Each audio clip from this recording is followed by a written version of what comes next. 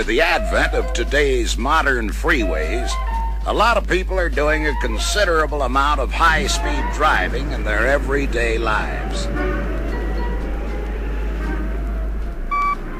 Of course, during rush hour, and for that matter at any time, freeway driving can become bumper to bumper, stop and go within seconds. What I'm trying to say is that on the freeways, whoa power is just as important as go power. It's even more important for those emergencies that require heavy braking. The brakes are one of the most important safety devices on any vehicle, and if the brakes are working right, the driver can count on a safe, sure stop every time. This month, Paul is going to give Hank, his new assistant, the complete how it works story on the latest Chrysler brake systems, both drum and disc.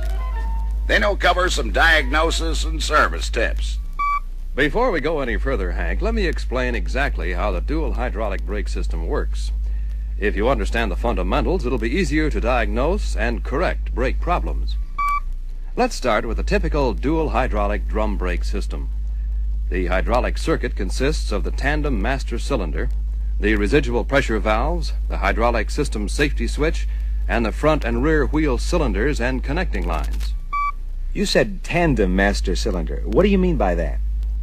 It's one unit with two separate brake fluid reservoirs arranged one behind the other, with two pistons that operate in tandem in a single cylinder bore. It's a lot easier to keep things straight if you think of the rear piston as the primary piston, since it's actuated directly by the brake pedal or the power booster. In addition, the primary piston supplies hydraulic pressure to the front brakes, where most of the braking power is needed. It stands to reason, then, that the front piston is the secondary piston and supplies pressure to the rear brakes. Whereas the primary piston is operated mechanically, the secondary piston is operated hydraulically by the primary piston. So, actually, the secondary piston is what is known as a slave piston. And if you have any trouble remembering, the front and rear brake line fitting nuts are different sizes to prevent the chance of connecting a line to the wrong outlet. The outlets are also marked F and R to designate which set of brakes it serves. Here's what happens inside the master cylinder. Each piston has a return spring which moves each piston cup slightly to the rear of its compensating port. In addition to keeping the compensating ports uncovered, the return springs return the brake pedal. You threw me there, Paul. What are compensating ports? They're small passages between the reservoirs and the cylinder bore. What they do is allow pressure to compensate or equalize when the pistons are fully returned. When pumping the brakes, more than the normal amount of fluid is forced into the hydraulic system and builds up pressure. The pressure buildup could become great enough to prevent the brake shoes from returning. This could cause them to drag and generate more heat and pressure. On the other hand, when the brake pedal is released, the piston moves back far enough to uncover the compensating ports, and the fluid can flow back into the reservoir and relieve the excess pressure in the lines and wheel cylinders. After the system cools and contracts, fluid can flow back into the cylinder to maintain full volume for the next application. Any air bubbles in the cylinder will also be able to bleed into the reservoir. When the brakes are applied, the stiffer primary spring pushes the secondary piston forward, compressing the secondary spring slightly. The cup at the front of the secondary piston passes and closes off the secondary compensating port. Pressure in the secondary portion starts to build up. At the same time, the piston cup on the primary piston has closed off the primary compensating port. Since the fluid is now trapped in front of each piston, further pedal movement builds pressure in both the primary and secondary chambers. During normal operation, there is a hydraulic link between the primary and secondary pistons. As I mentioned before, the secondary piston is actually a slave piston, operated by pressure developed in the primary chamber. The piston cup at the rear of the secondary piston works as the closed end of the primary chamber. As long as the secondary piston is free to move forward, you can't build any more pressure in the primary than in the secondary chamber. As a result, operating pressures in both chambers are equal. How is it possible to pump up the brakes when the pedal is low? Wouldn't that require additional fluid? Yes, Hank. That's the job of the filler ports. Now, here's how they do it. If the brake pedal is pumped rapidly, the return springs in the master cylinder return the pistons quickly. At the other end, the brake shoe return springs return the wheel cylinder pistons a lot slower. What happens is the flow of the fluid from the wheel cylinders is delayed and can't match the fast return of the master cylinder pistons. As a result, the master cylinder pressure drops and becomes lower than the pressure in the reservoir. Fluid is forced out of the reservoir by atmospheric pressure through the filler port, through holes in the piston, and past the piston cup. These filler ports are necessary because the compensating ports aren't big enough to handle the volume of fluid needed to pump up the pedal. On drum brakes, residual pressure valves are located in both master cylinder outlets and also contribute to the action that permits pedal pump-up. However, their real purpose is to maintain a light pressure in the lines and in the wheel cylinders. When the brakes are released, fluid flows out of the wheel cylinders and back to the master cylinder. This unseats the residual pressure valves which allow fluid to flow into the master cylinder. When fluid pressure drops to about 15 psi, the valve is seated and residual pressure is maintained. Is the same master cylinder used for both the drum and disc brake systems? No, Hank. The master cylinder used on the disc brake systems has larger reservoirs. There isn't any real reason for the secondary reservoir to be larger. However, the primary is a different story. The primary reservoir for the disc brakes is bigger because the disc brake pistons in the caliper are larger than drum brake pistons, and more fluid is required as the lining wears away. Naturally, larger pistons will require more fluid to operate them. But this fluid is contained in the piston bore, which is larger than that of drum brakes. The other difference in the disc brake master cylinders is that there is only one residual valve, and that valve must be in the secondary outlet at the front of the master cylinder. That's the one for the rear drum brakes.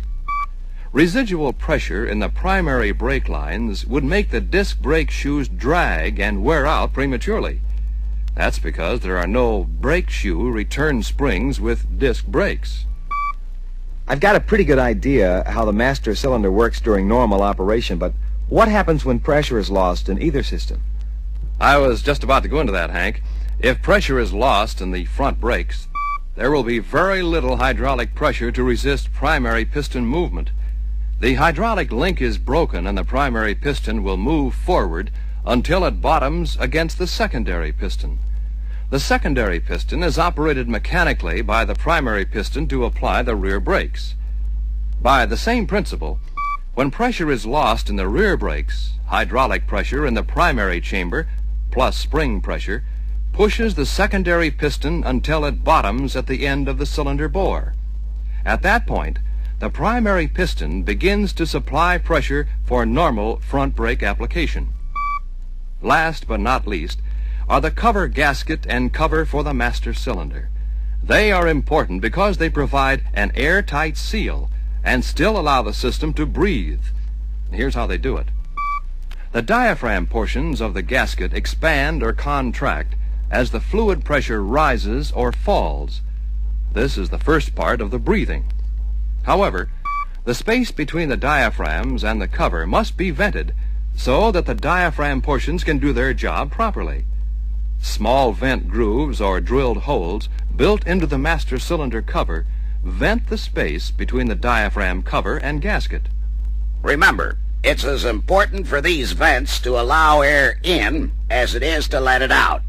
And speaking of grooves, I think that the needle is just about to the last one on this side of the record.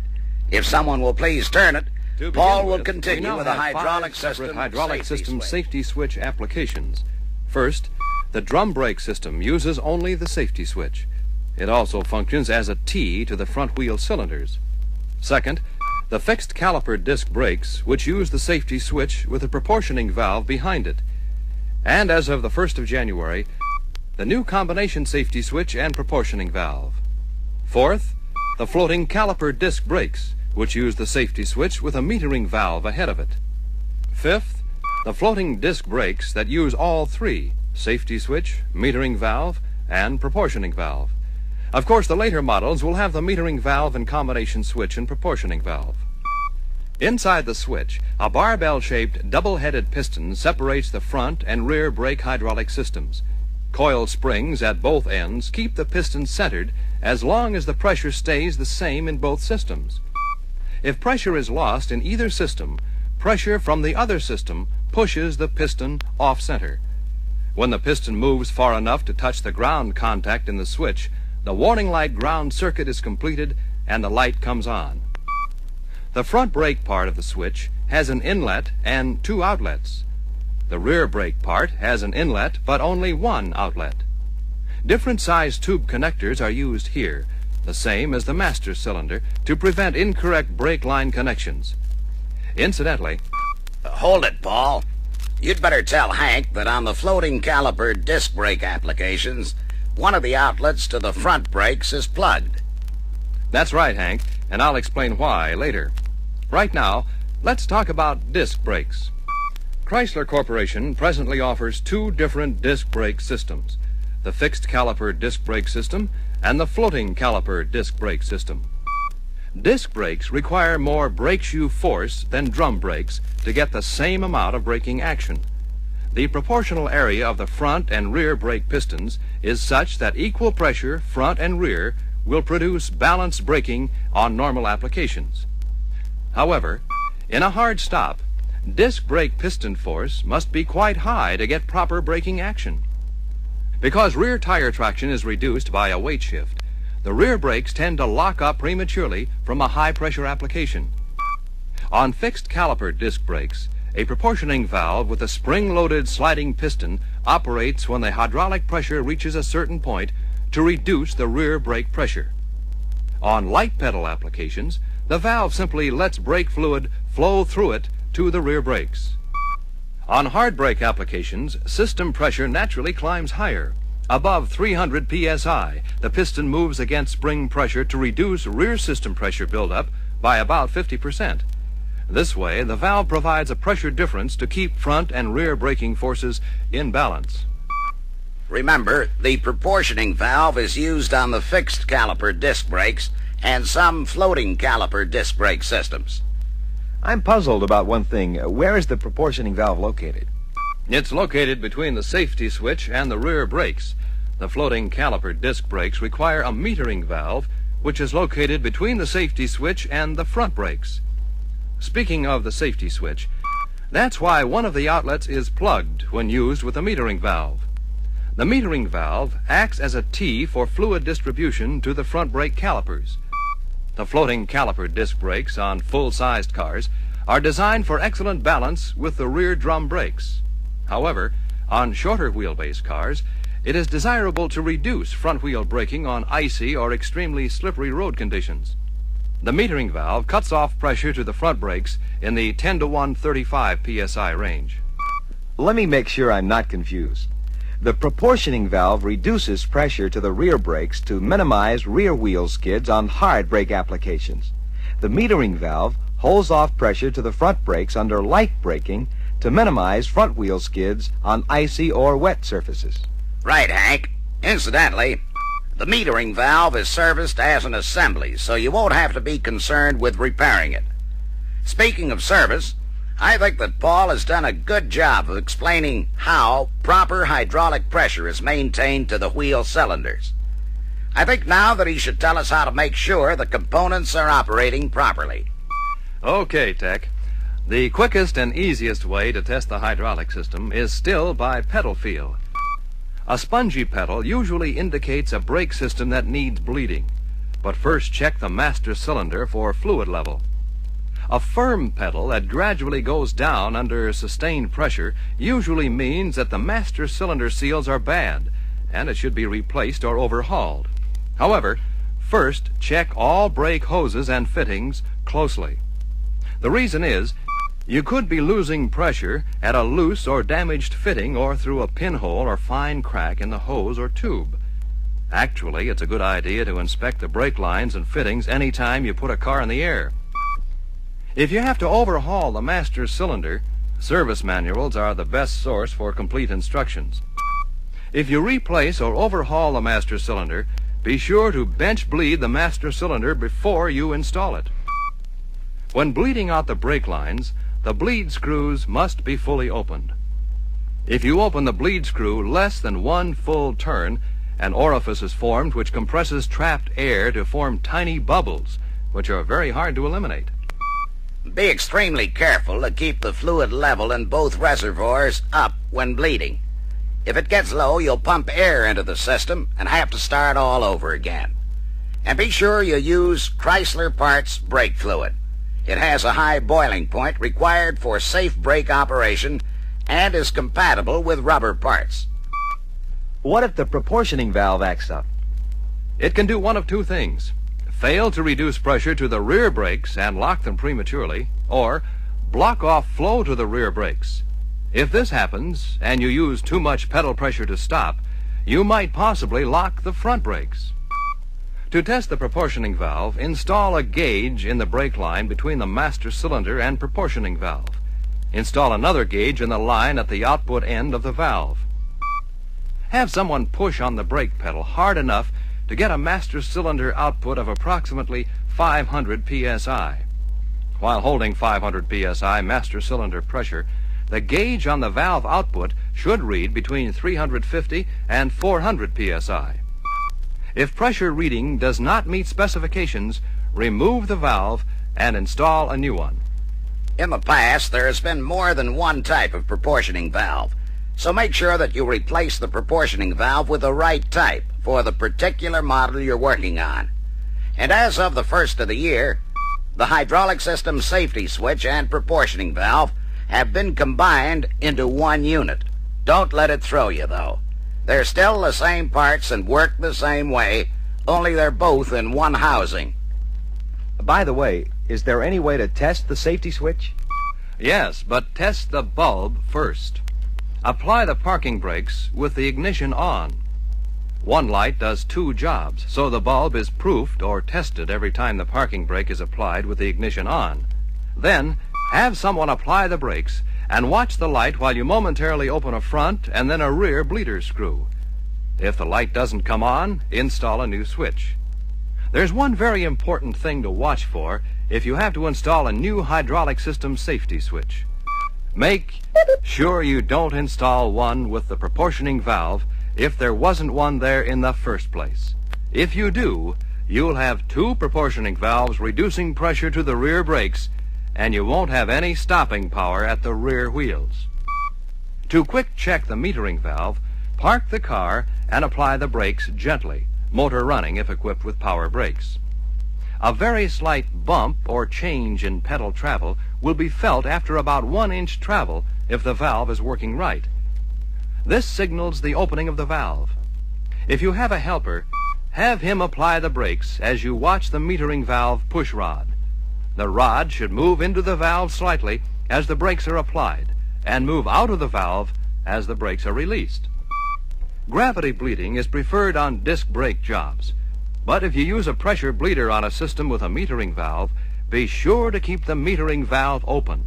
That's because pressure bleeders are usually operated at about 30 psi, and this pressure will close the metering valve and shut off flow to the front brakes. Use tool C4121 to hold the push rod open while bleeding the brakes.